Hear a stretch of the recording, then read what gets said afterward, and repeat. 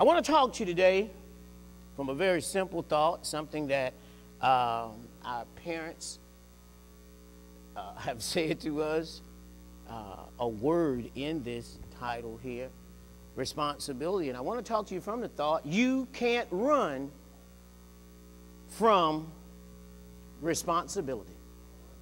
You can't run from responsibility.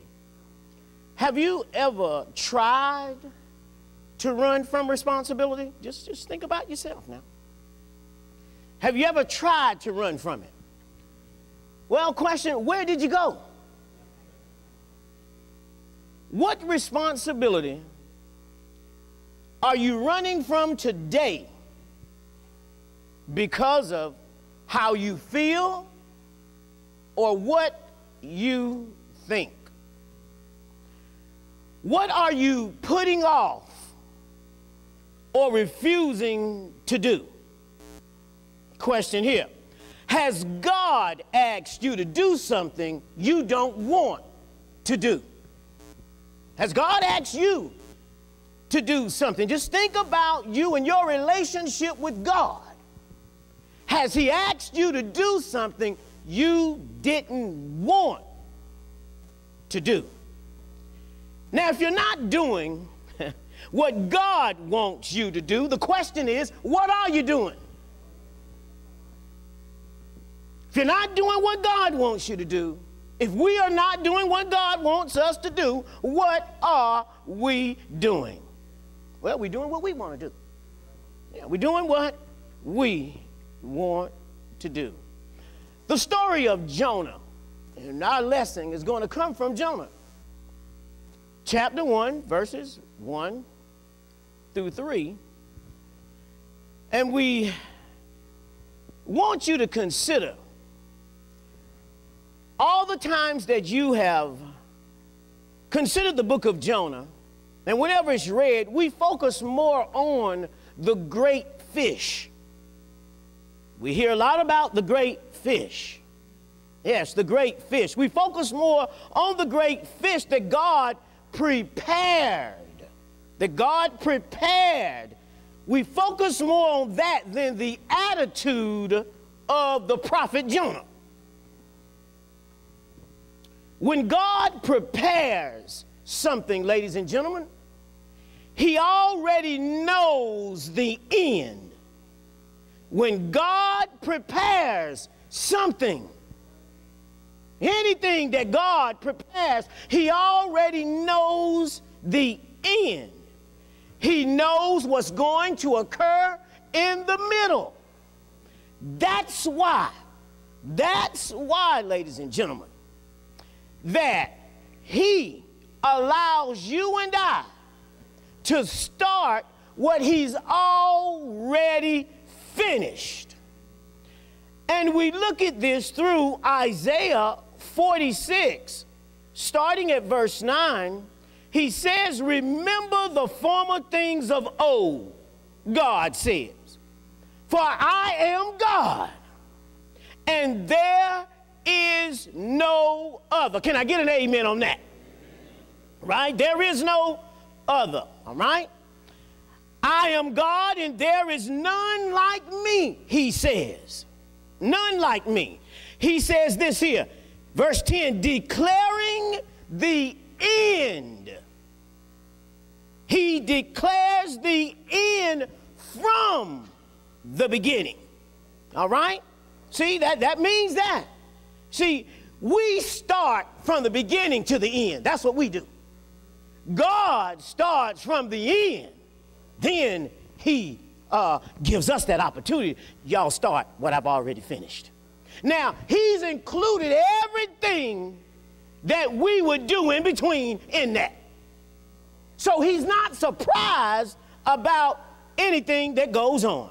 He says, declaring the end from the beginning and from ancient times, things that are not yet done. Now, He's declaring them from ancient times.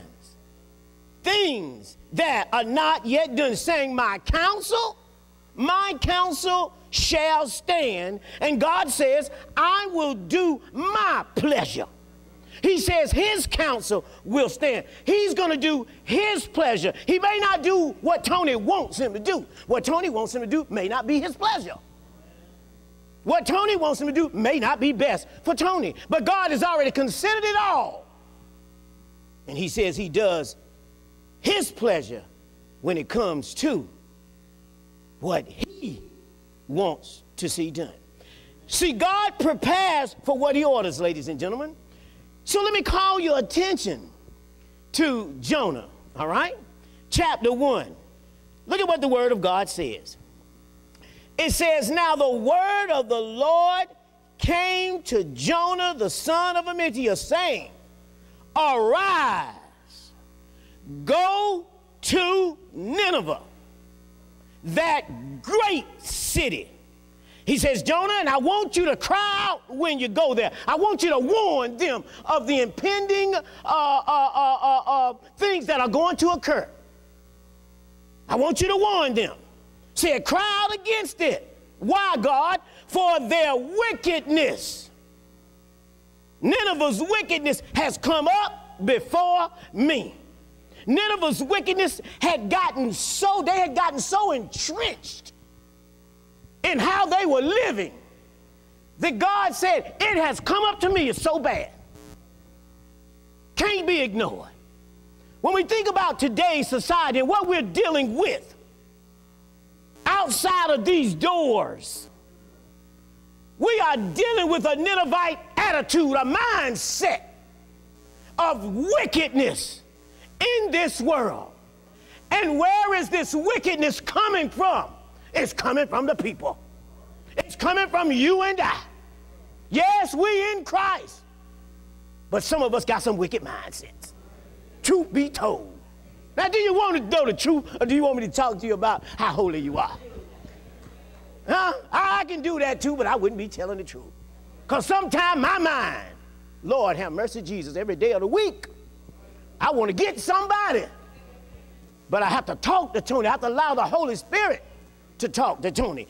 It says that the word of the Lord came to Jonah. So imagine someone walking up to you. This is how the word of the Lord, it came to Jonah. It walked up to Jonah. It presented itself to Jonah. And it shared with Jonah what God wanted him to do, because Jonah was God's prophet.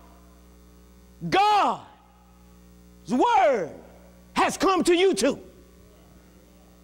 Yes, it's come to you too. And God has shared some things with you. He's told you to arise. Some of us are still sitting down. Ah, Lord, we ain't going nowhere. We still sitting and saying, Lord, help me. Yeah, Lord said, I want you to help me. And not just me, I want you to help other people.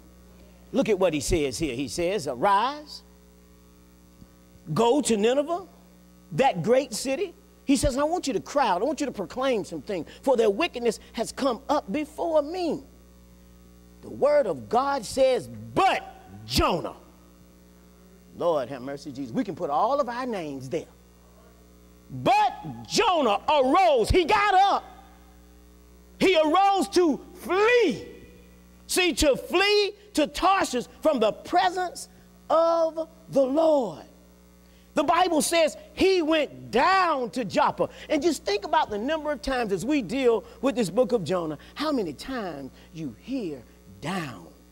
He went down to Joppa and he found a ship. He found a ship going to Tarshish. So he paid the fare. Jonah's disobedience cost him. He paid the fare. He paid the fare and he went down into it. He says to go with them to Tarshish from the presence of the Lord. Are you running from God today? See, you can't run from responsibility. God gave Jonah something to do that aligned with who Jonah was. He was God's prophet. You and I are God's children, and he's shared with us something to do. You can't run from responsibility, ladies and gentlemen. You can't run from the presence of the Lord. long you been running? See, Jonah, like many of us at times, you see, he didn't want to do what God asked. Like many of us, he went in the other direction, thinking he could run from responsibility. Responsibility is something we can't run from, ladies and gentlemen. Look how many years you've been trying to do it.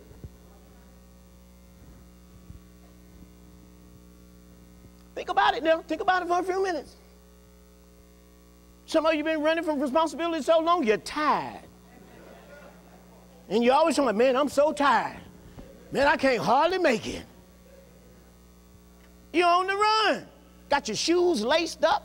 Got your Air Force Ones on. Yeah, got your Jordans on. Yeah, your New Balance, your Adidas, and you bailing. Yeah, you're bailing from the Lord. Since Jonah was a prophet of God, and as far as Scripture is concerned, when you really consider all the individuals that God called, many of them didn't want to go, but Jonah ran from God. Many of them gave excuses, but Jonah ran from God. Are you running from God? Just think about your life. Look around at nobody else, because this is about me and you. Are you running from God? Could that be the reason that your life is in the turmoil you think it's in? God saying, go this way. I got everything squared away for you. And because you don't want to deal with him, her, or something else, you go that way. Still asking God to do for you in your disobedience. And we expect a holy God to operate in disobedience and sin. That will never happen. That will never happen. Why is God doing this to me? You're running in the other direction. It ain't God, it's you. Lord have mercy. You see, God called Jonah to be his prophet, not what Jonah wanted to be. And God gave Jonah a responsibility. Just like God chose you before the foundation of the world. He called you. He called you before you even entered your mother's womb. Before your parents even got together, God had already called you. I'm talking about God now. He had already and had plans for your life. You see, it was Jonah's duty, his responsibility, that God called him. He had a responsibility. When God commanded Jonah to preach in Nineveh, Jonah just didn't run, ladies and gentlemen. He just didn't run. And as I look more at this, he didn't just run away, but he went as far as possible in the opposite direction. He went as far as possible in the opposite direction. Nineveh was 550 miles northeast of Israel. But Jonah, headed to Tarsus. Tarsus is located on the coast of Spain, some 2,500 miles to the west. This dude went as far as he could possibly go. How far have you run from God? How much are you willing to pay? Jonah paid a fare to become irresponsible. See, when you're not responsible, the only thing you can be is irresponsible. Either you ain't made a mistake, you irresponsible. You didn't forget, you irresponsible. You know the light bill's due on the 15th, but you go buy a dress, some shoes, a car, a watch, a ring on the 10th. Lights cut out. Lord help me. Lord, you know I'm doing what I'm supposed to do. No, you're not. That's why the lights out. You're not being responsible. There are many lessons that we can learn from the story of Jonah. And the biggest question is, how far have you run from the responsibility that God has placed on you?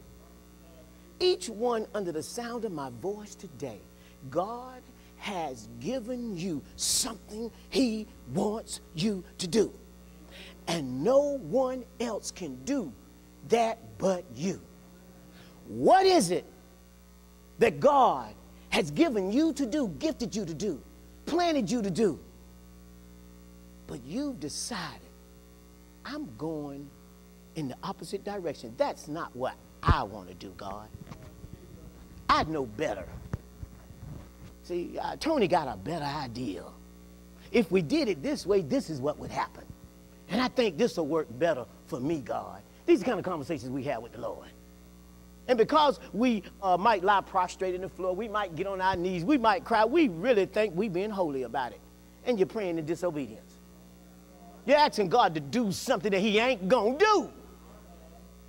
God's only gonna do what's right. He's only gonna do his plan. He's only gonna work his plan because his plan works best for you.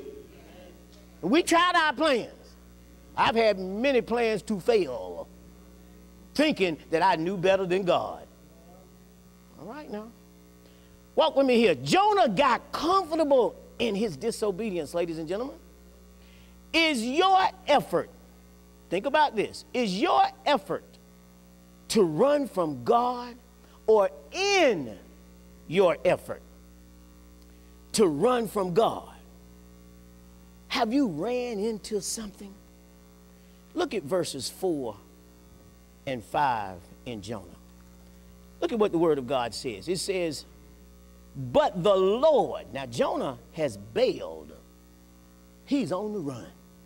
Paid the fare, see, on his way to Tarsus. But the Lord sent out a great wind on the sea, and there was a mighty tempest on the sea, so that the ship was about to be broken up. Verse 5 says, then the mariners were afraid, and every man cried out to his God, and threw the cargo that was in the ship, the same ship that Jonah's on, into the sea to lighten the load. But Jonah had gone down, there's that word again, into the lowest part of the ship and had laid down and was fast asleep. We can become so comfortable in our disobedience that we convince ourselves we right. We are concerned about what's going on up top. Jonah was not concerned about them other people on that ship. Only thing Jonah wanted, I am not going to Nineveh. I am not going to do what God wants me to do. I'm going to take this ship, I'm going to pay the fare, and I'm out of here. He put so many other people's lives in jeopardy. In your disobedience, how many others' lives are you putting in jeopardy? In your disobedience to raise your children right, you're putting the world in jeopardy. Yes, Lord. In your disobedience, going to the workplace, not doing what you're supposed to do, you're putting your job in jeopardy. Don't get comfortable in your irresponsible behavior. You can't run from responsibility, ladies and gentlemen. Jonah ran into a great wind on the sea, and it's the wind that the Lord sent. This tells you we're talking about the Creator God. Yeah, Jonah wouldn't listen, but the great wind listened to God. God created Jonah. God created the great wind. Jonah didn't listen. Man won't listen, but nature, God sent it and the wind went. And can you grasp that, ladies and gentlemen? He's talking to nature. And he's telling nature, yeah, I need you to shake some things up for me. I got a man on the run. I got a man on the run. And he says there was a mighty tempest. There was a mighty tempest. Jonah ran into a great wind on the sea, where there was a mighty tempest on the sea. Jonah ran into a whirlwind, ladies and gentlemen, a heavy storm of rain, an overflow of wind and rain. This was unlike what these gentlemen would normally see on the sea. Why? Because this was like a wind that God just hurled at them like you throw a baseball. Hurled it at them. Shake some things up. I've got to get Jonah's attention because I got work for him to do in Nineveh. God has work for you all to do, for me to do. And if we don't do it, God will shake things up. The reason that things aren't going the way that you want them to go in your life is because you're running from responsibility, and God will not allow it to happen, and he'll shake it up. He'll shake it up.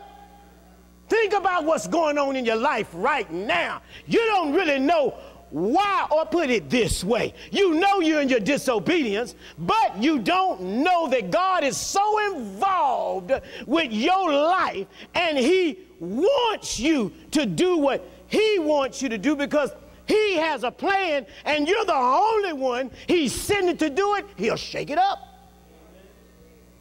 He'll shake it up, ladies and gentlemen. Anybody here ever been shook? Has your life been shook? You know it was the Lord shaking you. Lord have mercy. God pays and has paid for what he's ordered with the blood of Jesus Christ. God's going to get what he ordered. He's going to get it. You coming in one way or the other. Yes, there's no doubt about that one. Now, these individuals start throwing stuff overboard. But throwing the cargo overboard wasn't the problem. The cargo wasn't the issue. The one down at the bottom chilling, that was the issue. And he was fast asleep. See, they need the cargo. They didn't need Jonah. Yeah, they didn't need Jonah. They could have done without him. Look at verse 6. It says, so the captain came to Jonah. And he said to him, what do you mean, sleeper? He says, arise. Didn't God tell him to arise? Now, the captain of the ship says, arise, call on your God, because we calling on ours. Perhaps your God will consider us, because ours isn't, so that we may not perish. And they said to one another, listen, come, let us cast lots. Let us cast lots. Let us cast lots. We may know, that we may know for what cause this trouble has come upon us. So they cast lots. You know, casting lots is like put rocks or straws. They would use them and throw them out. And we really don't know the meaning or how things worked out with casting lots. But in this particular situation, God directed everything back to Jonah. Look at what he says. He says, then they said to him, the lot fell on Jonah. So they cast lots, the lot fell. Then they said to him, please tell us, for what cause is this trouble upon us? Question number 1. What is your occupation? Question number 2. And where do you come from? Question number 3. What is your country? Question number 4. And of what people are you? Question number 5. Man, what's going on? The lot fell on you. You down here sleeping. We throwing the cargo over. Man, the great wind, it's a tempest. Man, it's a mighty tempest. And you down here chilling. Man, what's going on? We got so many questions to ask you, brother. You better start telling us something. Because our God ain't telling us nothing. Lord have mercy, Jesus. Y'all walking with me? Look at what he says here now. He says, so he said to them, Jonah speaks out now. I am a Hebrew. I fear the Lord God of heaven. Check out what he says. Who made the sea and the dry land. Jonah realized at this particular point, no matter how far he went, God was already there. No matter where you run, God is already there. So you're running right into him. So why not just do what he asked you to do now? If you don't want to do it, have a little talk with him. God has no problem with you or me, telling him, God, I don't feel like doing that. God, I don't want to do that. You're having a conversation with God. See, now God can take the time to talk to you. See, this is in your prayer to him. See, prayer is not all about just, lying prostrate or getting on your knees and all. Prayer is how we communicate with our God. We communicate with him in prayer, ladies and gentlemen. And all that Jonah had to do initially was to do what God asked him to do. At this particular time, Jonah realized, I can't run from him. See, no matter where you go, ladies and gentlemen, we can't run from responsibility. You're going to do what God wants you to do. You can't run from him. And if you're running today, stop. Stop. Stop running from God. Didn't say stop running. Stop running from God and run to him. Use the same momentum that you're allowing to take you in the opposite direction to take you in the right direction. Because God is waiting for a people who will listen to him so he can change the world. Responsibility, ladies and gentlemen, when you really consider the life you live today and all that you desire to do in this life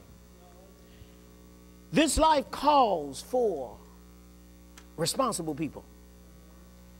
And God's great idea was to have a kingdom of responsible people who would rule the earth, because he got heaven. And here, in sending Jonah to do what he wanted Jonah to do, because of the call on Jonah's life, he was a prophet, God's prophet. You're God's children. And God called Jonah to do something. He wanted him to go to Nineveh to cry out against this wicked place. Jonah didn't want to go.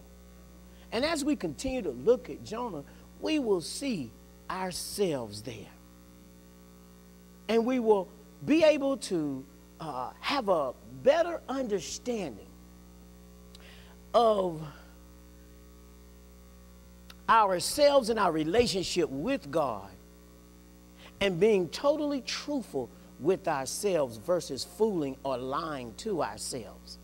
Telling ourselves we want to serve God, but when the opportunity to serve comes, it's God, that's not what I want to do, though. Now, God, I don't want to do this, but I can do this. God knows what you can do. He created you. He gave you the ability to do whatever he commands you to do. You have it. You might not believe it, but he knows he's given it to you. And once we pay attention to him, he will teach you how to use it. You follow me? Responsibility, you can't run from it. This week, take the time to embrace responsibility. Run towards a responsibility. And I promise you, when you do that, responsibility will open her arms. If we were to personify responsibility, she would open her arms and embrace you. She would receive you. And through Christ Jesus, by the power of his Holy Spirit, she will reward you. You can't run from responsibility. It is waiting to be taken advantage of. Responsibility is one of the very few things in the entire world that desires for you to take advantage of it. Y'all follow me? So this week, as we go out, we might not want to take responsibility for this, but take it anyway. Because as you go through that door, she's going to receive you, and there's going to be a reward for you. God bless you this morning. May heaven continue to smile upon you. May you continue to keep on keeping on. God has some great things in store for you. If there's anyone today who is out of the ark of safety, you know today is the day that you need to give your life to the Lord. Well, just do so now by asking him to forgive you of your sins. Let him know that you accept his son, Jesus Christ, as your Lord and Savior. Then invite him into your life and say, God, whatever it is that you want me to do, here I am. send me, teach me how to live this life you have given to me. If you have said those words in silence, just sitting there, then you are in the family of God. And God will begin to speak to you by the power of his Holy Spirit, lead, guide, and direct you.